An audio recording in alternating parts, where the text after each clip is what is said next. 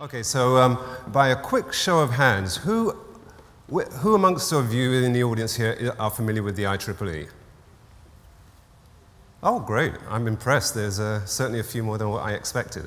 Okay, all right. So, again, I'm from the IEEE. When we normally attend these kind of events, the first question folks ask is, what's IEEE doing here? There's several reasons why we are here, and certainly you've heard this said amongst several of my esteemed colleagues this morning in terms of from a standardization and interoperability perspective. But there's different aspects that we're working on right now, and certainly some of this information I'd like to share with you. So certainly, we'll talk about several things, the IEEE and the IoT initiative. We'll talk about some of the introduction to standards, and certainly the key IEEE IoT initiatives, certainly under development right now.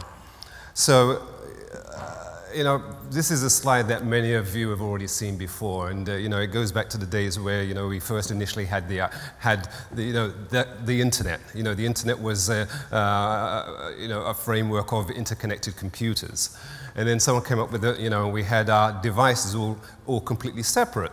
And then someone came up with a bright idea of, hey, let's get all these stuff connected.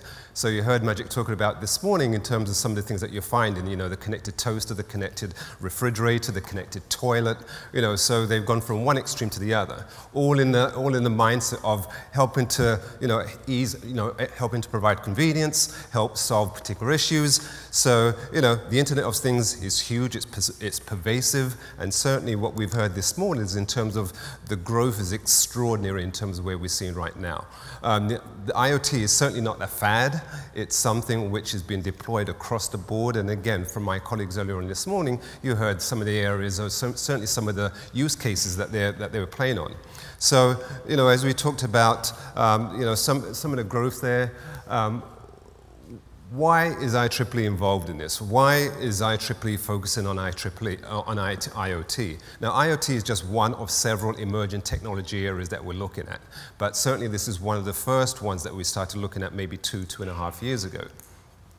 And some of the reasons why we've been doing this is, as it states here, to create critical mass of offerings to impact the future of IoT. For those of you who are familiar with the Standards Association aspect of the IEEE, one of our mission statement is basically advancing technology for humanity. So the work that we do behind IoT basically supports that effort. We work in many different regions across the globe using IoT to deliver some of the services. We using IoT to help in some of these parts of some parts of India, whereby they don't have things which are connected, but we can use some of the low power technologies, and certainly using the IoT devices to interconnect and have folks having access to many of the services they didn't have before. So, that's one aspect. The other aspect is certainly, as far as the IEEE is concerned, to provide some of the additional services. Many folks, they are familiar with the IEEE, as we've seen before this morning.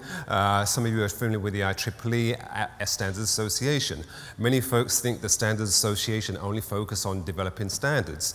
That's partly true, but there are other aspects that we focus on as well in terms of looking at the emerging technology and how we can bring the emerging technologies to parts of the world that typically don't have access to these various technologies in some way, shape, or form.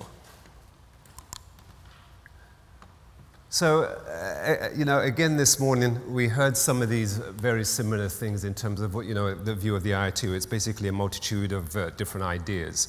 And some of these things that you see when folks mention IoT includes things like deep digitization, as we're talking about here. We're talking about the connectivity range from local to global. We're talking about some of the huge infrastructures that we've seen before, and certainly in terms of the myriad of applications that we're seeing across the board.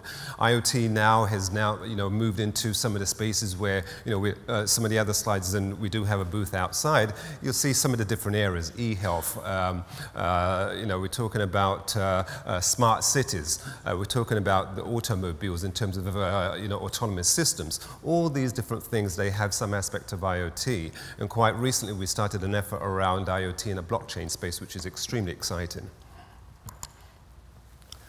So, when you're talking about IoT, again, you hear these kind of connected terms, and you heard of several of them this morning in terms of the Internet of Everything, the network of things. All these different things are synonymous that you hear with IoT, and that's consistent, and it will continue to be so over the next several years. And I'm sure over time you'll hear more terminologies coming up, and it will continue to grow significantly. So, this is a slide which, again, has been seen in many different aspects. And, when we look at the top left, we see about the number of devices which are connected. And, again, we've seen previously that, the numbers of devices keep on growing depending on which market study you look at, depending on what company you talk to. These numbers continue to grow. But one thing we do know for sure is that it's a huge amount of connected devices. And obviously associated with those connected devices will be the amount of data that's flowing backwards and forwards between the two. We're talking about many different applications in terms of where they support. We're talking about wearables, we talk about home automation, we talk about commercial, we're talking about autonomous systems. All these different things we're seeing today. Again, in terms of some of the different business approaches, we're seeing this in terms of the intelligent services. We're seeing some of the open ecosystems, and again, all these things will continue to grow as we go forward. So, what's causing the drive in terms of these billions of devices that we're seeing today? Here's just a small example of some of the things that you see in a home or even in a room. You see your thermostats which are connected. You have your remote control. You have your heating systems. You have your radiators. All these things are connected to the internet in some way, whereby you now have control. People are asking for control for this remotely. So you can be at work, and by the time you come home to a nice warm room and all these kind of things. So it's more of the convenience factor. But again, these are some of the things which are driving the growth in terms of the internet, in terms of the IoT market. So, I'll quickly go through in terms of some of these, what we do and who we are. But certainly, again, some of you are certainly familiar with the Standards Association. The Standards Association is an organization that resides under the IEEE. The IEEE has many different societies. That's a different aspect, but we focus specifically on the standards and the standards development process. We do not develop standards ourselves, but we basically bring industry together and provide a framework for them to develop those relevant standards. We have a number of technologies that they span, and here we're showing just a sample of some of the areas that we're focused on, from the aerospace industry, from design and automation, from organic components, reliability, right the way through to some of the new and emerging technologies. So, when we talk about standards, why are folks interested in standards? And certainly, some folks are very positive towards standards. Some folks are not so positive towards standards. But we see standards having a real role and a real place in any particular technological environment. And certainly, as we heard this morning, in terms of some of the key things which are driving that, the standards approach is reliability, it's interoperability. All of these things play a key role in the space. And when we see IoT, this becomes extremely important and extremely critical. When IoT first came out, there was many issues in terms of devices, unable to interconnect. You had standalone islands. They were causing all kinds of problems. We saw this, and industry came to us and said, we need to develop a solution. Now, again, we are not, the only standards development organization around that's doing something similar to this, but certainly the growth of this particular approach is certainly, continues significantly. So when we look at the standards and so forth, to ensure that you can cultivate, do what you need to do, then once you've find out where you want to go in maybe a year or so, then you can progress or transition to a different area. But it's more of a cultivation arm. Then we have conformity assessment. Conformity assessment was actually started about 5 years ago. I was one of the first. There was 2 of us who actually started this particular group. But it's all about certification, obviously. Certification as far as many different aspects, many different technologies was, again, a new concept for folks, and some folks understood it, some folks didn't. But again, we don't do the actual certification ourselves, or sorry, we do the certification, again, we provide the framework, the procedural framework. However, we work with external entities to actually do whatever testing. Now, the certification that we typically do is tied towards an IEEE standard. So from there, there's about 5 or 6 different areas. We haven't started something on IoT, but certainly IoT plays a role in that. Some of the things that we're doing right now, and these are some of the standards which are specifically applicable to IoT. So the first one that we started, and this was started again about 18 months ago, it's P2413, which is an architectural framework for IoT. This one has, you know, I think Magic was talking about that earlier on, but it's received significant interest in the market. We have a number of companies that's participating. Some of the companies are actually here that's participating in this group. You know, and what does this group primarily do? So from that particular standpoint, you know, it's all about various IoT domains, basically interconnectivity. It works at the protocol level and provides that framework in terms of how devices interoperate.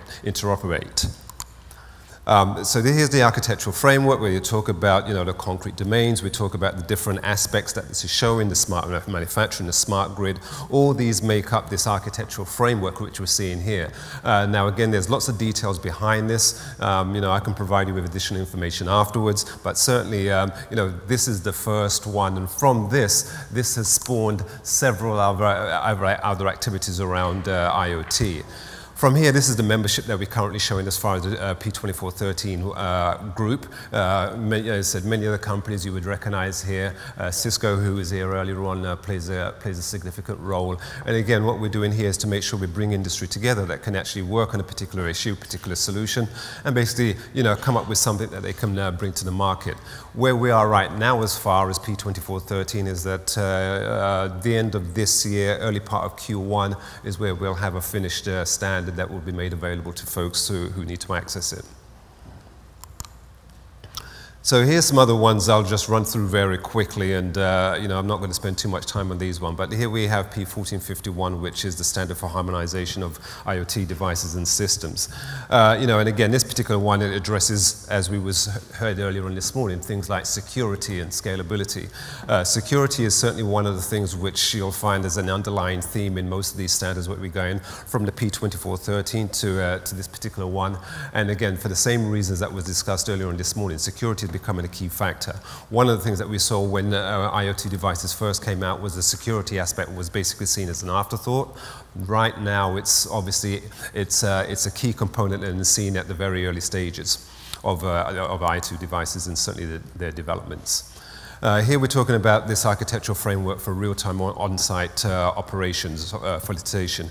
Again, these are all different aspects in terms of what we're doing in terms of the IoT space. You know, some of these things obviously focus on specific areas, but you know, these, as I said, are all being driven from the need of industry saying, you know, coming to the IEEE saying, you know, we need to get together to form these.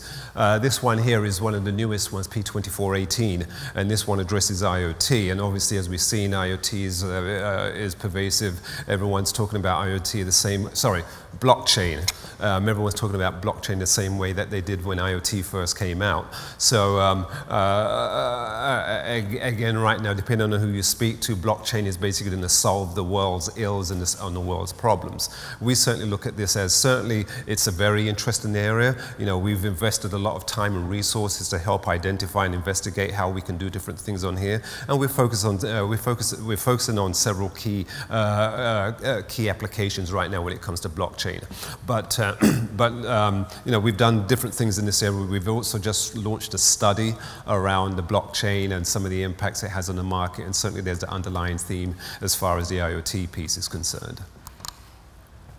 And here's another one, 2510, this one talks about standards for establishing quality of data, sensors, parameters in the Internet of Things environment. So again, all these different aspects we're looking at, and again, it's not just one size fits all. You know, before, as I said, when we first looked at the 2413, then all of these different aspects started to spawn from that. So, you know, as we mentioned earlier on, or as I mentioned earlier on, certainly when we look at the Standards Development Organization, or SDOs, you know, we are not the only ones out there. You know, you have your local, the local BSI here. We're working with a number of standards organizations throughout the globe, and this is just a sampling of some of the ones that we've worked with. And again, they provide different aspects in terms of some of the you know, from a standards development organization, but you know, we are part of a you know, a large global collaboration initiative.